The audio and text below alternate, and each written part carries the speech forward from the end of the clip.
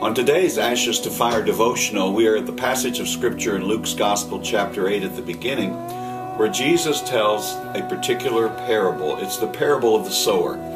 He gives this illustration that a sower goes out to sow, and some of the seed falls on the pathway, and some of it falls on rocky ground, and some of it falls on thorny ground, and some of it falls on good soil.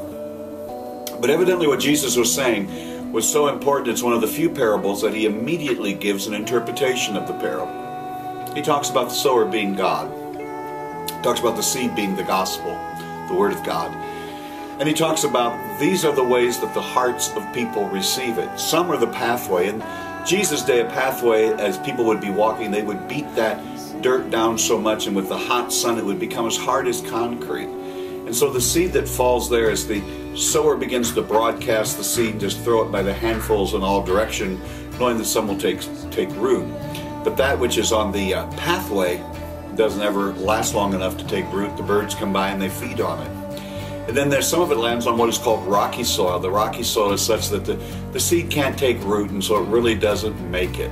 And then he talks about the fact that some is sown on thorny ground, which talks about the thorns and the weeds just choke the life out of the seed, and it really never fully develops. And then he talks about there's good soil that receives the seed and produces 60, 100, many times beyond what was sown upon it.